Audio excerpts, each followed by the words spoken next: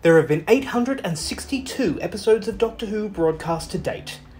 My mission, for every single one, say something nice.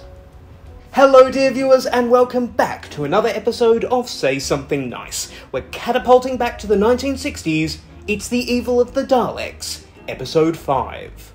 The Evil of the Daleks, Episode 5, got 5.1 million viewers, and this story is widely regarded as a classic. And at the time of recording this particular episode of Say Something Nice, this one has yet to be animated.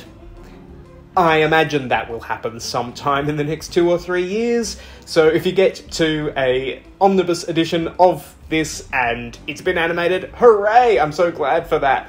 Look, I'll be honest, I value a lot of other Troughton stories ahead of this one. I just find it a bit muddled and unfocused, but it is filled with extraordinary moments and visuals.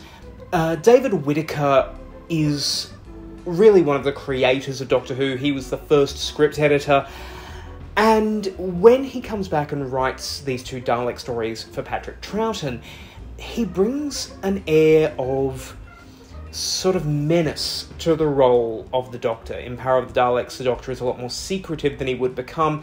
By this stage, Troughton had settled more into the role, and there's more of the clowning element, and then David Whittaker comes straight back in and is telling us and Jamie, basically, maybe you can't trust the Doctor. What's he up to? What's he doing? And his plan here seems to involve assisting the Daleks and using Jamie in scientific experiments.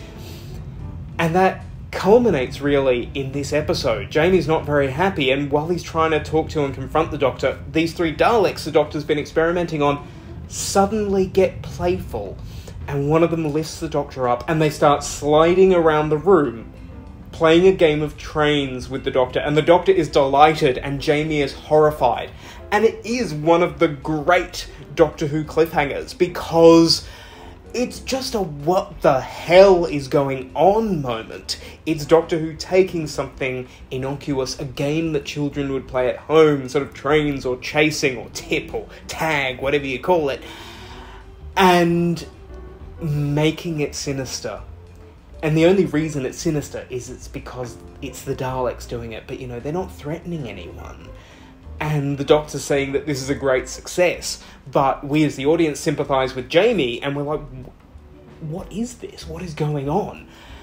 It's such a striking image, and I really hope, as I do with all missing episodes, even the Space Pirates, I hope that it is recovered, and if not recovered, I hope that it is animated soon, so more people can see this moment, because even with recons fully available, they don't work for everyone.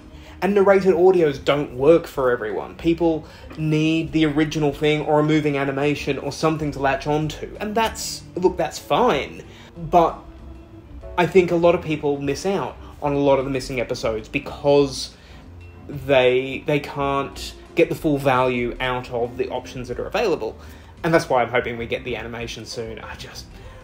As I say, I may not rank this story as highly as a lot of people, but this moment is something nice and a little bit sinister about The Evil of the Daleks, Episode 5.